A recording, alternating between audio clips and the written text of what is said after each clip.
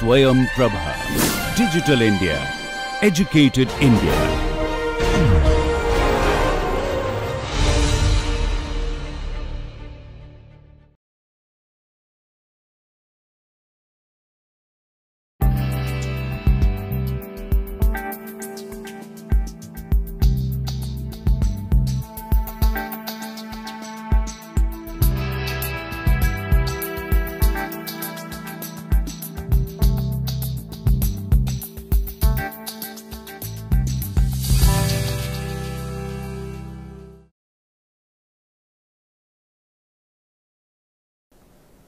Hello. In the last lecture, we looked at what is perception, and we also looked at the classical approach to perception. In addition, we went ahead and saw the Gestalt approach to perception, the organization principle of the Gestalt, and the law of ranks, and the limitations of the Gestalt approach. Now, perception, which is making meaning of visual stimuli, is believed to be a two-part process. In terms of the human brain,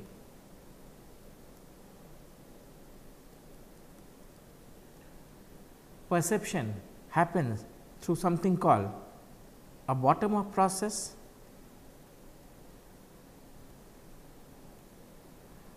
and something called a top-down process. The bottom-up process is a data-driven process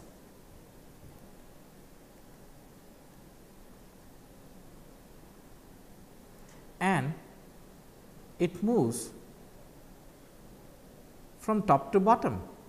So, if I consider a triangle representing how the process of perception really work, moving from general to specific is basically what top down processes are. Most top down processes bank upon basic stimulus properties, add up these stimulus properties and come up with a meaningful percept, a meaningful interpretation. In contrast, the top down processes are generally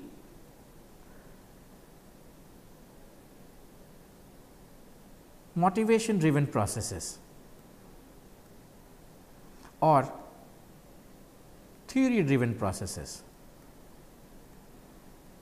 What it means is coming from specific to general.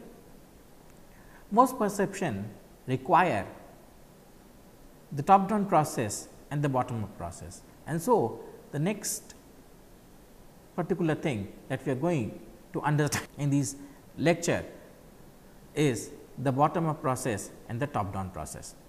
Think what really happens when you see a tree like this. The process of perception of visualizing this tree, of making meaning of this tree, starts by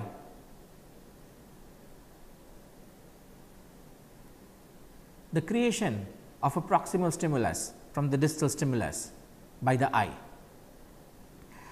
The lens of the eye projects this proximal stimulus, which is the inverted image of the tree, the inverted image of the lights falling from the tree onto the retina, which then, depending on the intensity and the type of illumination, the type of electrical current that is generated by the proximal stimulus, sends this information onto the occipital lobe. The occipital lobe then integrates various kinds of information which is sent on to the retina. It is probably right time to introduce that the retina does not only passively transmits the intensity of light waves which are falling onto it, it transmits several other information about the distal stimulus onto the occipital lobe. For example, some information regarding the motion of objects, information regarding the contours which divide the background and the foreground, and several other basic information in terms of the color, in terms of the texture are transmitted by the retina itself. These informations are then taken up by the occipital areas or the visual processing areas. Now, this process which starts with light falling onto the tree being reflected onto the lens and the retina, and then the retina passing up specific bits of information onto the occipital lobe or the occipital visual processing areas is called the bottom up process. This percept which is formed, this interpretation which is formed from the primary inputs from the retina is then compared with pre-stored notions or pre-stored representations into the brain, and then a meaningful interpretation, a meaningful idea is made about the particular object in the environment. In this case, the idea that this is the tree composed of two parts. The bottom up process will include those processes or those events through which the green color, the brown color of the trunk, the green color of the leaf, the shape, size of the tree, the texture of where the tree is standing, how far it is from some other object in the visual field, these kind of informations which lead us, or the kind of structure of the leaf, the idea that it has a leaf, and the idea that it has a certain length, and it is green in color, the bark is brown in color, it has roots, it has fruits, these kind of information which leads us to identify a particular visual stimulus as a tree is the bottom up process. Whereas, taking all these information together, this percept together, and comprising them to a prototype of a tree, to the idea of a tree which is stored into the long term memory, is the top down process. Basically, most perceptual processes or most perceptual events require the integration of both the top down and the bottom up process. So, let us start with understanding what are the bottom up processes in perception, and looking at some of the bottom up processes in perception which are used for understanding the perceptual process. The term bottom up process or data driven process essentially means perceiver starts, the person who is perceiving, the brain which is perceiving the image starts with bits and pieces of information of the object in the environment, integrating them together to forming a percept. As I was explaining, if you are looking at a tree, the idea that green leaves are there, brown trunk is there, fruits are there, flowers are there, it is of certain height, it is of certain texture, all this information which is passed on from the retina onto the occipital visual processing area is what is the bottom up process. So, basically in this case, in this particular image, I have brought an image, I have got an image which will explain to you, or which will try and explain to you what is how do we interpret the meaning of this particular image through a bottom up and top down process. So, looking at this particular thing, this particular image, what do you see? Most people think of this as a corridor of a cathedral, of a old building, or of a European building, or some kind of a corridor out there. The idea that this is a corridor can be generated by both the top down and the bottom up process. For the bottom up process, what would happen is you would see into this picture, and based on the kind of shading, based on the kind of light that it is having, based on the kind of architecture that it has, the kind of curves that it has, the kind of architecture, the kind of bricks that are making this, the diverging lines inside this image, the diverging lines which is inside there, all these information, basic information, the kind of steps that you see, the kind of arches that you see, these and the lightings, the pattern, the shading, the color, all these integrate together to give you the idea that this is an hall. And this process of using these information from the visual field to tell you that this is an hall is what is the bottom up process. In contrast to it, the top down process will look at this particular picture and compare it with something that you have seen before, and will try to match up. So, if you have ever been into a hall like this before, or if you have been to a cathedral before which has similar interpretations, or which were similarly interpreted, or which was seen similar to it, or how close that image which is in your mind, that representation of a hall is in your mind, how close that fits to this, that gives rise to, or that if you are using that to interpret that this is a corridor of a cathedral, if you are using that particular image, or if you are using that approach to make giving meaning to this image, that is called the top down process. So, this picture through a bottom up process is basically coming up from facts like the depth, the figure, the ground and texture, semicircular arches, semicircular blocks, doors, and so on and so forth. Now, how do we understand the bottom up process? An easier way to understand the bottom up process is that bottom up processes, for most bottom up processes, as you move along the chain, as processes move along from lower dimension to the higher dimension, there is no possibility of correction. So, in most bottom up processes, as you move higher along the dimension, as you move up higher along the processes, there is chances of corrections are very low. Now, how do we visualize the bottom up process? Think of a class in which the person who is sitting on the last bench is given the task of writing a word, any word he wishes, and then the next person to him adds up another word. Our job here is to interpret or basically make a story of what students write onto it. And so, the person next to the person who wrote the word first writes another word, and this way this keeps on going. You will soon see that the person at the front of the class has not much option. What he has to do is he has to look at whatever has been written before, and based on that make an interpretation. Bottom up processes are like that.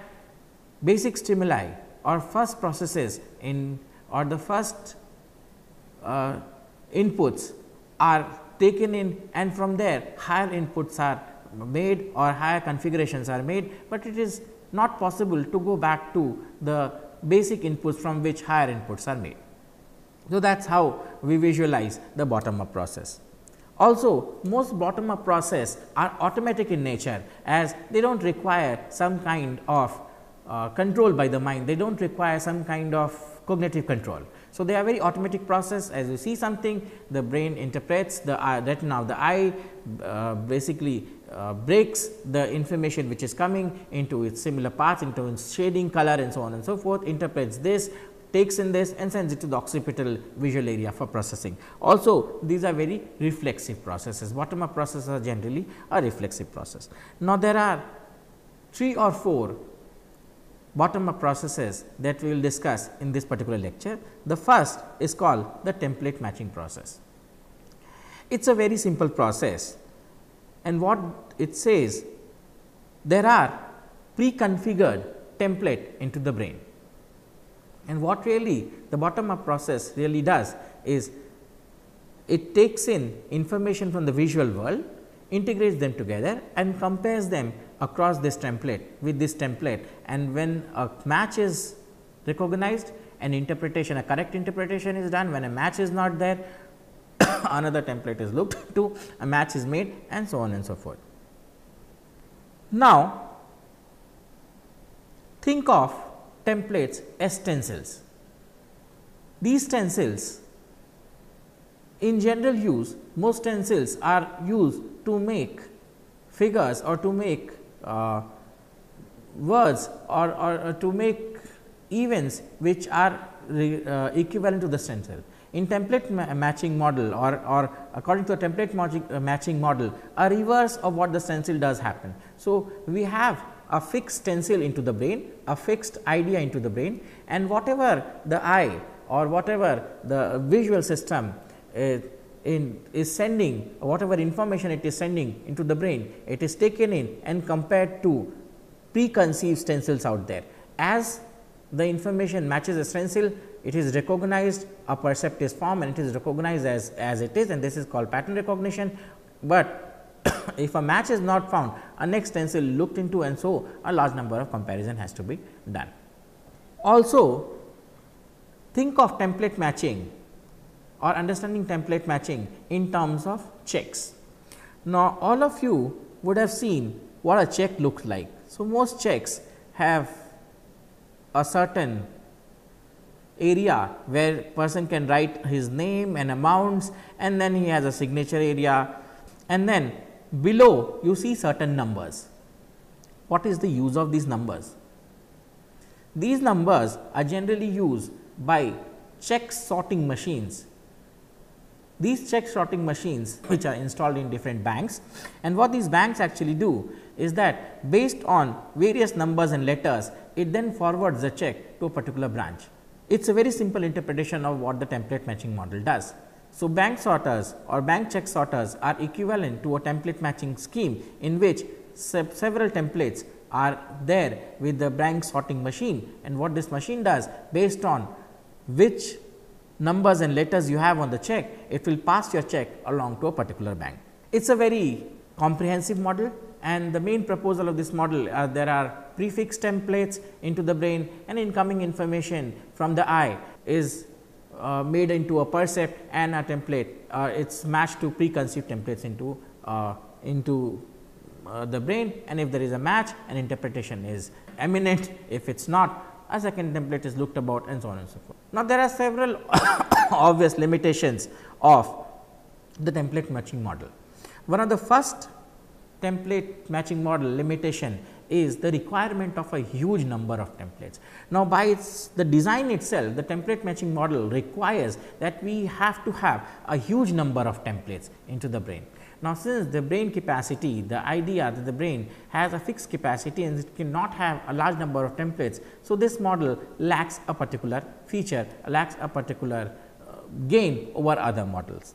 Also, when a new template or when a new image or new object comes into perception, into perceptual field, how does the template matching model account for that? Think of this in this way. The phone industry started with button phones, and then came in the first resistive touch screens and the capacitive touch screens. Now, no matter we move from the button phones to the resistive touch screen or the capacitive touch screen phones, people did not have any difficulty at all. The bar candy phone with the buttons had a particular mental template, this is what it is supposed to do. But then when people migrated to capacitive touch screen or touch screen phones, they did not have too much difficulty into identifying touch screen phones or the functions of the touch screen phone, which means that the template of the button phone got transferred or somehow accommodated the new template of the capacitive phone, or it extended itself to the capacitive phone. Now, how does that happen? That is not explained by the template matching model. So, it does not say that if a new model comes in or if a new form of object comes in, which is a little bit different from the template, how do you account for that? Also, another interesting thing or limitation of the template matching model is handwritings. Now, a lot of people recognize a lot of symbols as meaning the same thing. So, how does the template matching model actually account for that? On your left on the slide, you see a text written, and so this text has been very nicely written in all capitals, and it is very easy to read, and most people are able to read it. On the left, you see a very bad handwriting. Tell me this, is it difficult to read the text on your right? It is not. Most images or most letters are preferably out there, and it makes meaning to you. A template matching model says that fixed templates are available to the brain. So, if A is written in this way, any deviation of A into like this will not be matched and will be an outlier or will be not perceived by the brain. As we can see, handwritings, whereas as you see here, this day and this A here, this A here and this O here and this F here, they do not match to the general way of how F, A, E and C should be written.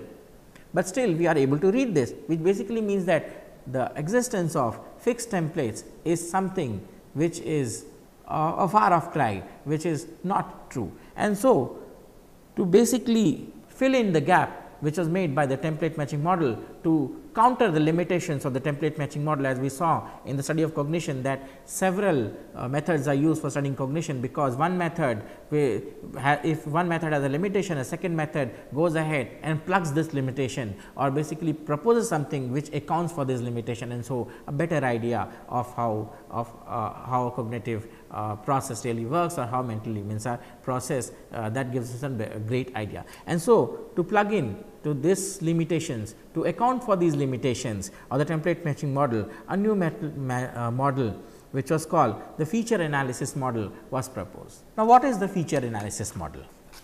Feature analysis model says that when a perception happens, when we perceive things from the visual environment, we look for units, basic units which are called features. We look for features, certain features onto a proximal stimulus which is coming, which is being inputted through the retina onto the visual processing area. So, then when looking at a stimuli, looking at a complex environmental stimuli, we generally do not perceive the stimuli as a whole, but we break the stimuli into its several parts, into its different features, and we look at these features, perceive these features, integrate it back, and that is how we go ahead and recognize a particular object. When I enter my classroom, how do I make this idea, or how do I perceive this classroom?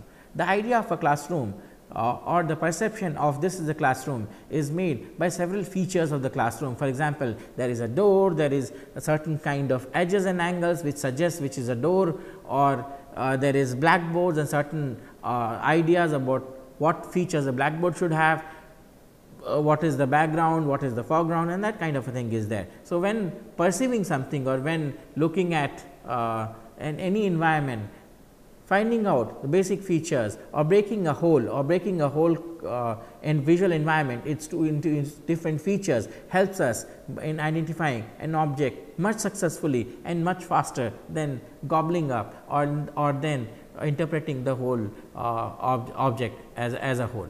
There are several support which is out there for the feature analysis model. For example, the idea that while perceiving something, the first step in perception is identifying features starts by works on frogs, on retina of frogs. And so, what researchers did was they implanted microelectrodes into the retina of these frogs, and they found out that these microelectrodes, they responded according to how the retinal cells responded. And so, they found out that there are certain specialized cells onto the retina which goes ahead and responds in certain ways, in different ways. For example, two cells or two groups of retinal detectors have been found. One is called the edge detector, the other is called the bug detector. Now, the edge detector is that group of cells in the retina which become active or which fire more when a frog retina or when a frog actually sees or forms a border between dark and light area, and this group of cells are called the edge detectors. So, within the retina itself there are group of cells which actually respond to the visual environment, to the input from the visual environment, and separate them into its different features. And so, one of the features of any percept is the contours or the edges of where the figure in the background is, banking up to what what the gestaltist said, the first step or the first process in any perception is figure background effect. And so, this particular experiment gave ideas that in the retina itself there are group of cells which actually make you distinguish between the edges, the light and dark fines of edges. Similarly, retinal cells in frogs have also been known to identify movements. So, if there is a movement, these retinal cells actually go ahead and respond more vibrantly, more actively than other cells, and these are called the bug detectors. As you can see, when we actually see this woman, this picture of a woman here, this is what the retinal image is. If you look into it, this is how the retina responds to, and this is been captured from a human eye through microelectrodes. And what you actually see is, we do not see colors, we just see this kind of an interpretation, this kind of black and white contours into it.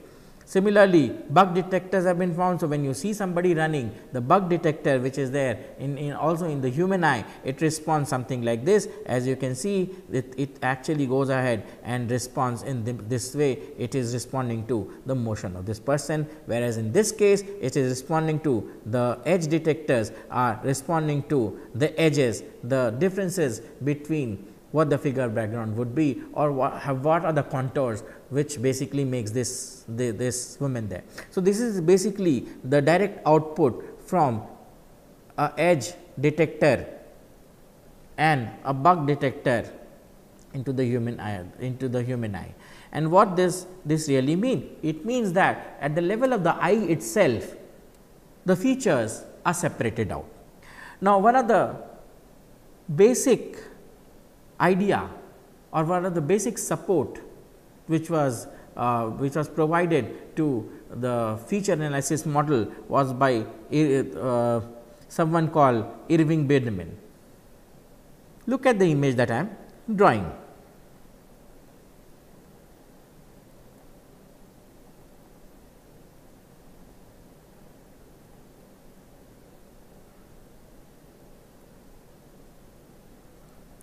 What does this image look like? And so, most of you will be able to tell me it is some kind of a cart with wheels into it, and so these are the wheels, this is the body of the cart, and this is a handle for pushing it, and so on and so forth. So, basically this image that I have drawn is basically an inconclusive image. It does not make any conclusion, does not fit into any template, pre-existing template, but even when this image makes no meaning, most people or people like the viewers that I have are able to make at least some features, extract some features out of it. For example, this is a cart, it has wheels, so which basically means that it can move, it has a handle which can make it move, and then it has some kind of a nose, I do not know why it is, that is the kind of thing. Basic support by Biederman was provided that even if an image, an inconclusive image like this was presented to people, people were able to identify this, and this provides support to the fact that people respond to features, and these features are what gives rise to interpretations, to the bottom up process of how perception really takes place. Now, Biederman proposed the conceptualization of something called geons, and what Biederman says that these geons are something called geometric ions. So, Biederman gives the idea or suggests the idea that unlike the ions in chemistry, there are something called geometrical ions or some basic shapes which are available, and according to Biederman there are 36 basic shapes which are available in the visual field, and most perceptions that we have are actually interpretations of these 36 basic shapes. So, that is what Biederman says, and he says that any kind of interpretation or any kind of change in perception can occur by changing the arrangement of these geons. So, these are the Biederman's geons. If you look into it, this is the shape of a cube, this is a wedge, pyramid, cylinder, barrel, expanded handle, cylinder, cone, arch. These are some of I am showing you some of it, but there are different geons available, and what Biderman says is these are the basic geons, these are the primary geons which are required, geometrical lines which are required, and if you look into this, most visual field or most interpretations, most perceptions that we have is actually a combination of these geons. And to say that these geons, if you change a geon, you can change the meaning of an object. What do I mean by that? Let us look at this. So, this is the rectangular geon, this is the semicircular geon. So, when I look into it right now, the rectangular geon and the semicircular geon, it looks like a cup. But as soon as I change the arrangement of these geons, I put this here, and then this cups now become a basket or a bag. And this is what Biderman says. All I need to do is change this geon from here to move this position arrangement of geon, and then you start seeing these two things together, and that is what Biderman says. So, as you interpret, it is basically features that make you make a perception, and bottom up processes generally use the feature analysis model for making any kind of interpretations.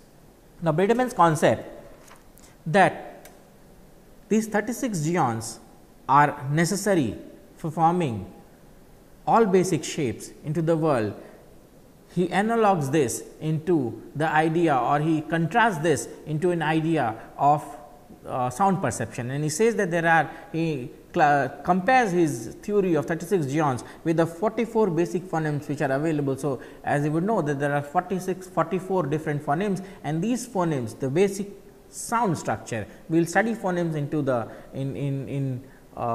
the chapter on sounds so there will study what phoneme is, and but right now what the idea here is that this 44 basic sounds, they combine together, they get together to give all the English sounds which are out there. And so, what Biderman says is that this idea of looking at these 44 phonemes and making all the sound is similar to his idea of having 36 geons making all the shapes which are out there. And he says that if you interpret a phoneme differently, two phonemes differently, a different sound would be produced. For example, the da and ta phoneme are most confused, whereas the da and sa phoneme are less confused. And this is one of the basic tenets of the or support of this model of feature analysis model of perception or top down processing. So, Biderman shows us this particular thing, and he says that when we see this particular image, most of us are at least able to tell us that this looks like clock. The reason why this looks like a wristwatch or a clock is because it has mechanical parts which tends to move, has a strap and so on and so forth, although we all know that this is not a watch and this is no idea of a watch. Now, support from Elna Gibbs's 1969 theory of perception of similar letters also support the idea of the feature analysis model. Now, what Elna Gibbs found out? He found out that items or letters or words which have similar shapes, which have similar features, are confused more than words which have different shapes. And so, what Gibson said is that it is easy to confuse between visual inputs of G and C than to confuse between G and F. The reason being that G and C both have a circular geon which is attached to another small geon which is there, but if we look into G and C, the circular geon is not there. Here we have a circular geon, here we have some other kind of a geon, and that is the reason how these confusions occur. So, confusions occur because G and C they share the same features or with each other. Another support for this feature analysis model comes from the work of Neisser, who says that in a visual search task,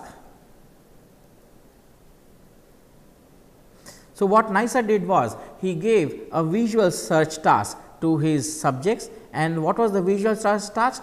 The visual search task was easy. He had letters like this,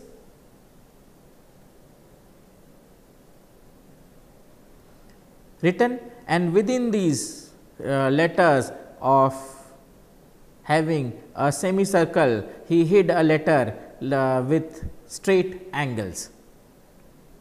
So, as you can see, there are G, C, Q and something like this, where, and on the other hand he had letters like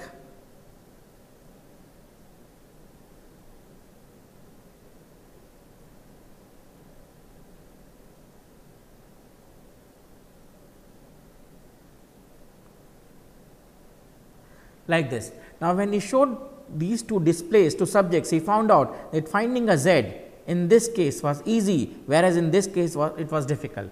Why was that? Because in this case Z was very distinct. Z had features which are very distinct from all other letters in this percept, whereas in this case what really happens is that Z shares some of the basic features with all other letters Z, A, T, K, L, and so it is very difficult for somebody to quickly identify Z into this particular visual input. The reason being that features are important to perception. He says that the more closely two items share a feature, the more difficult it will be for us to separate, but the more distinct features are, the easier it is for us to understand the percept. And what this all combines to make interpretation is that features are important for bottom up processing. A major idea in bottom up processing is that features make up percept. Another interesting model or another interesting study that we look into in the feature analysis model is called the Selfridge Pandemonium model. What is the Selfridge Pandemonium model? It's a very interesting model to look at. Selfridge Pandemonium model, we will again discuss it in another chapter in another coming chapter in this course. Now, what Selfridge model actually tells us, how does perception of letters happen. For example, there is a letter A and there is a letter B and there is a letter R. How does the visual system perceive this?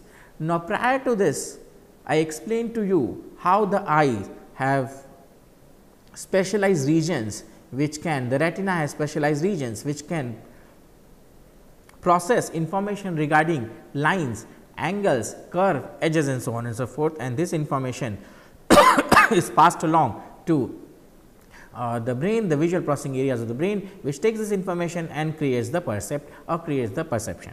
Now, how are these letters perceived?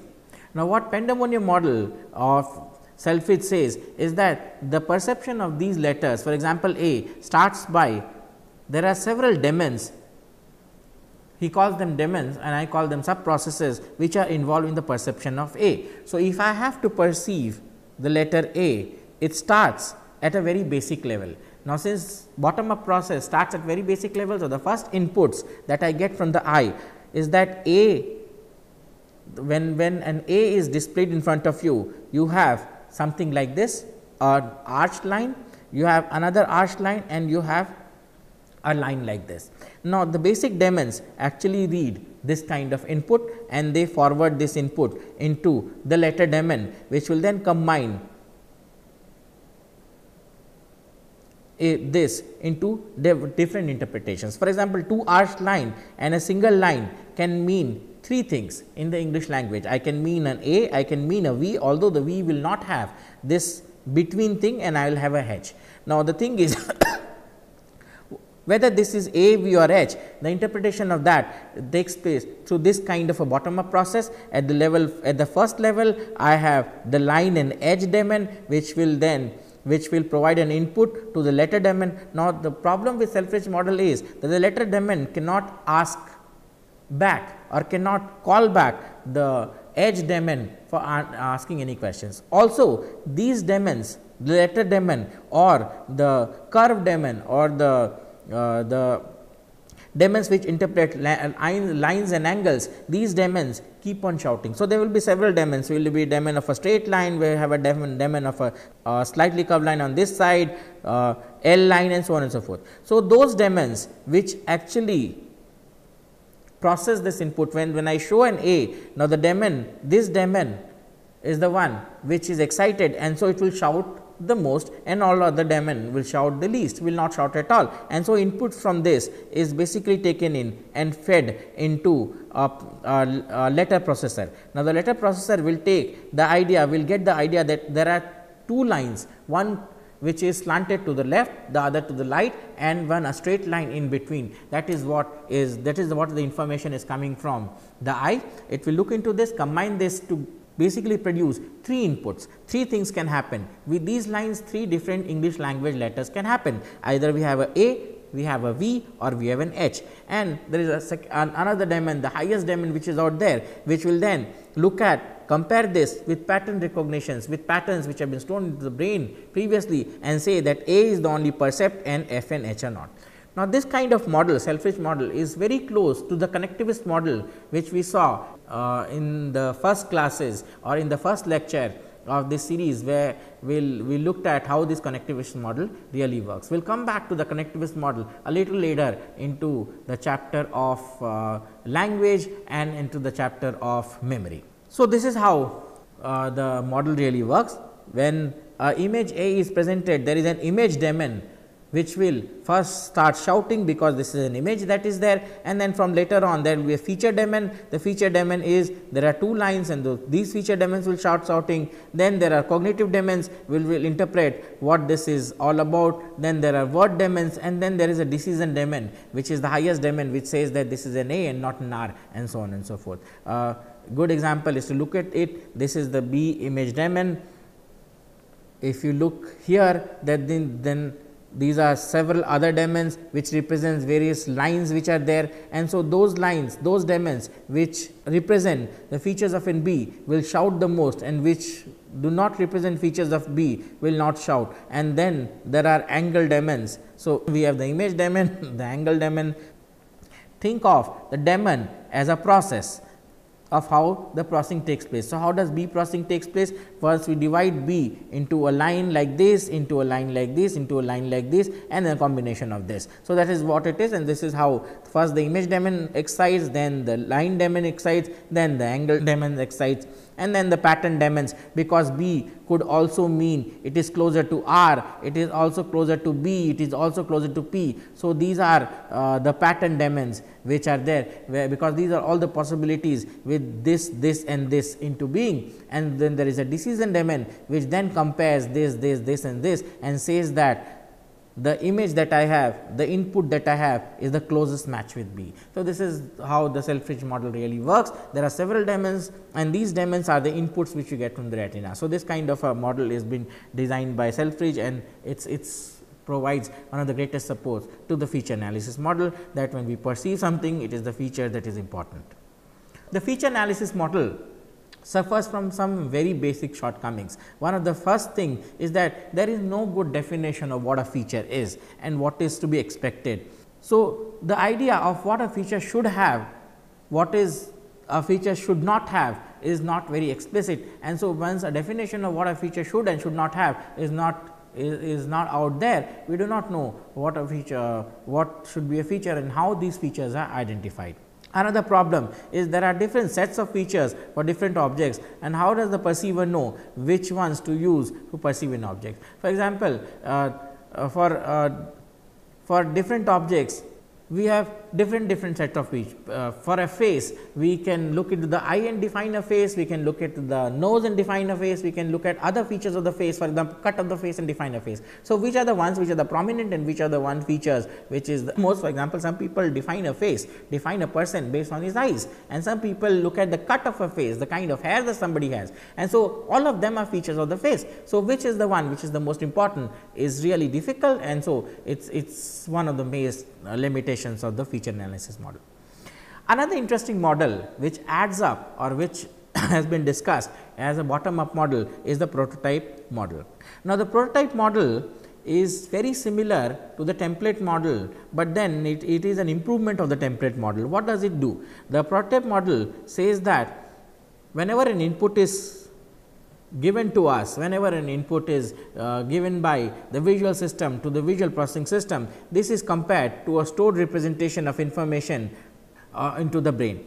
And so, what template model loses on to, the prototype model gains onto that. So, instead of, so what the template model, what the prototype model says is that instead of comparing the total visual image which has been provided by the eye, instead of taking this and comparing it 100% with templates which have been stored in a brain, we do some kind of close proximity matching. What we do is how closely, what we try to find out is how closely this fits onto a mental representation which is out there. So, we do not look for 100% matches, we look at how closely they fit. The more closely a particular image, a particular visual scene comes to a stored representation, the more chances of it being categorized as that particular the representation.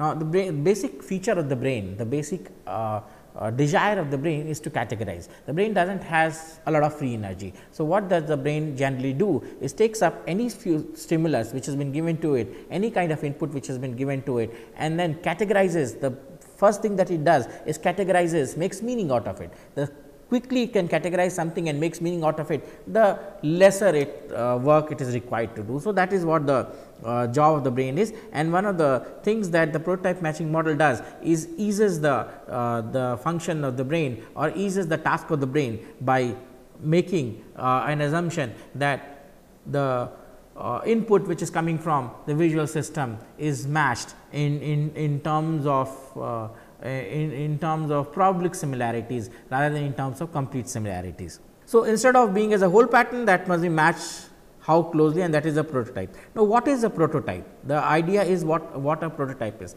Prototype is basically an abstraction which is generated from several instances of a event or an object.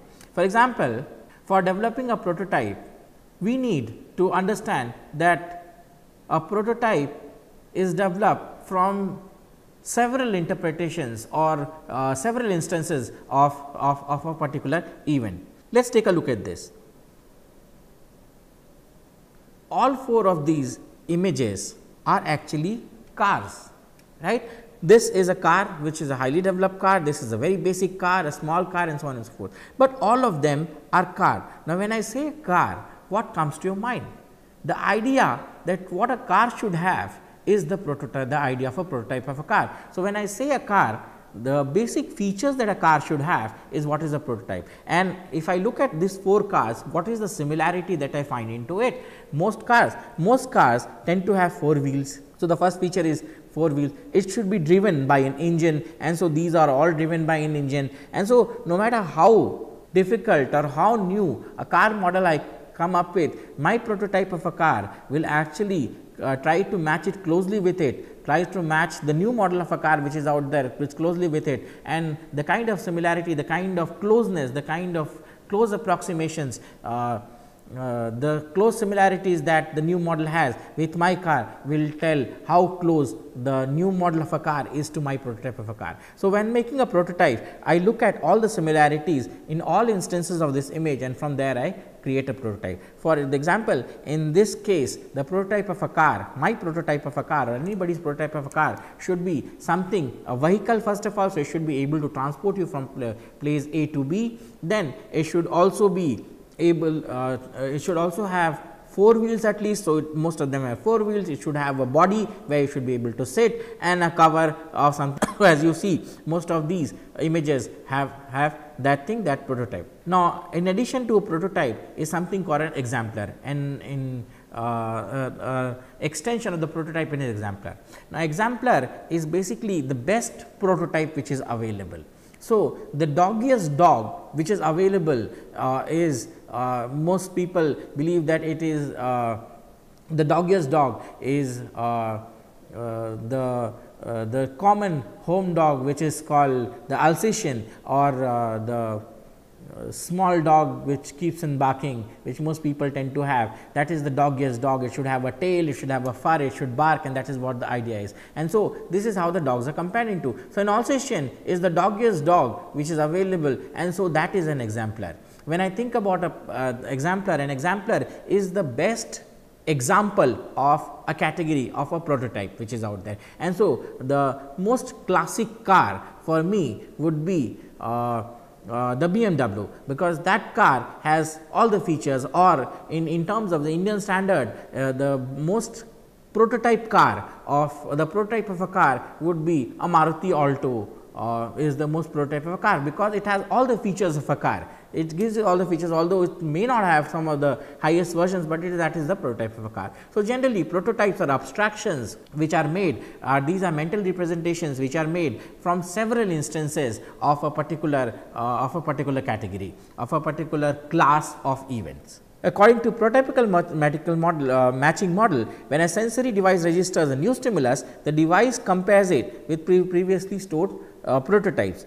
An exact match is not required. So, as closely a match of what you are seeing is to the prototype, the more closely the visual input matches to the prototype, the more easily it is understood, or most easily it is identified as belonging to that particular class.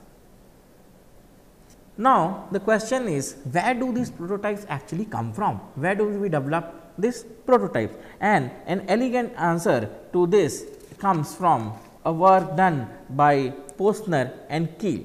What Posner and Keel says, that the development of a prototype